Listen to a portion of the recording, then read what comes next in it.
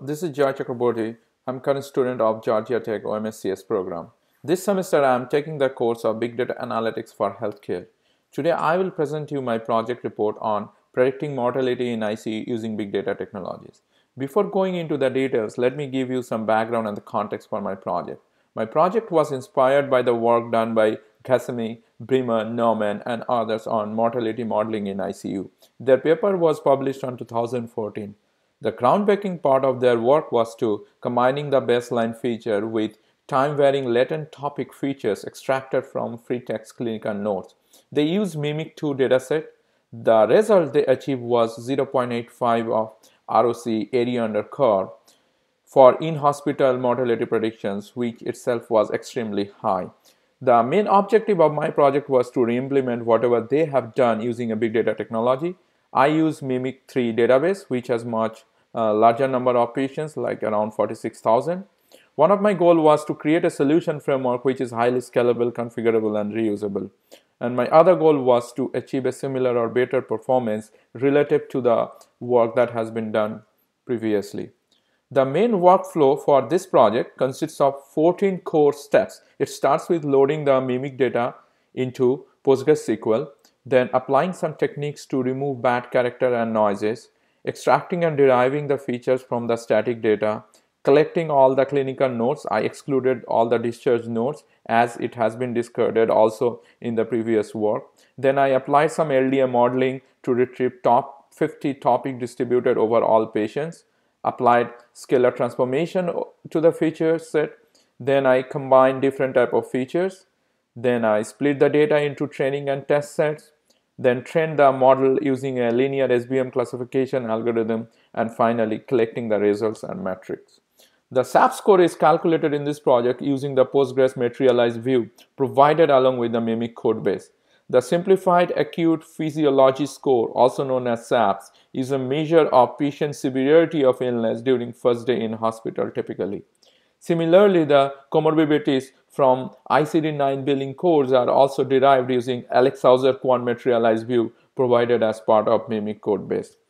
The LDA algorithm, which is also known as EM LDA optimizer, which is an expectation maximizing algorithm to infer latent topic of top 50 nodes of all patients, and then I calculated the proportional distribution of each topic for different patients. The time varying event, which was introduced in this project but not part of Gassamy's work, were extracted from the lab, diagnosis, and medication or prescription data using a prediction window of 30 days and observation window of 2000 days as used during some of our previous assignments. The prediction outcomes that I set for these projects are in hospital, 30-day, and 1 year post-discharge. I combined baseline features along with time varying events and the latent topic features from clinical nodes. I set separate linear SVM which was trained for each of these three outcomes. Now let's discuss the results or outcome of running this model over entire Mimic3 dataset. I followed the industry standard practice of splitting the data into 70% to 30% for the training set to testing set. I used ROC area under the curve as my measuring metric. The three key highlights of the results are the time varying events from medication, diagnostics, and lab results are those which has not been used by Gassamy actually helped in this case to boost the performance, which is definitely a new finding, along with the latent topic features from free clinical notes, which definitely also improve the performance as claimed by the previous work. The AUC in ICU always provides better performance than the 30 days and 1 year post discharge because of availability of the clinical notes during in-hospital stay.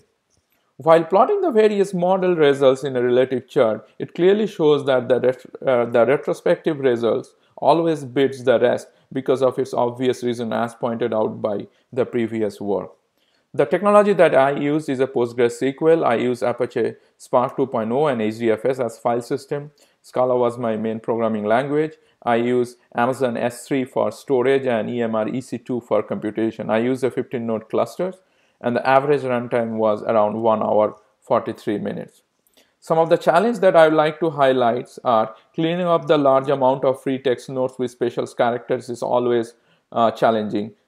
Setting up the distributed environment is always little difficult, especially while debugging the software code which runs in multiple nodes in parallel.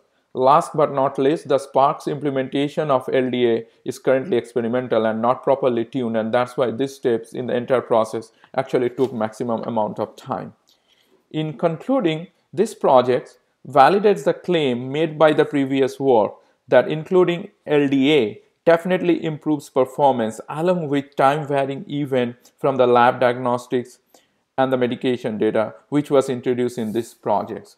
Even though I did run this experiment using various models, more experiment needs to be done by varying different parameters of SVM which I use and possibly other classification algorithm. This is because of having limited time for this project, I didn't try multiple algorithms. Last but not least, this project is designed and developed in such a way that my work can be easily extended for other similar work and it can be reused for more experiments in future. Before finishing, I would like to thank all the TAs and professors for their support during this entire course. This is a very exciting field of study and research. I would definitely participate in any future engagement if I get an opportunity in coming days. Now, before I end, I would just like to say thank you and bye for now.